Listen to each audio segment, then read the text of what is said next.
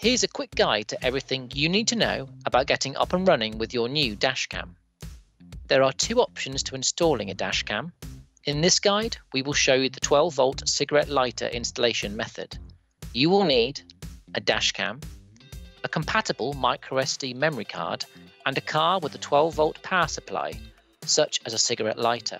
Dashcams need to be positioned correctly on your windscreen to meet UK driving laws. Here are a few top tips for positioning your camera. Don't position your camera in the red zone. This is the driver's view of the road, and obscuring your view could be dangerous. Do position your camera so it sits on the edge of the green zone.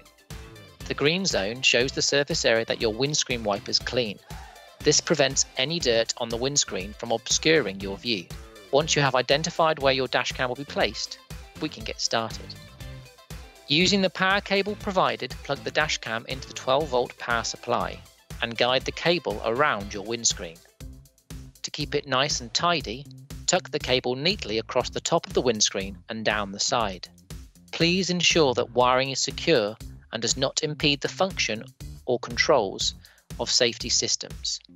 Insert the memory card into the side of the dashcam and clip the camera into position. Place the suction cup onto the windscreen. For most vehicles, this will be just behind the rear view mirror on the passenger side. Make sure to avoid the black spotted area, as this can affect the suction of the mount. This location captures the best view of the road, and the dashcam remains safe and out of driver's view.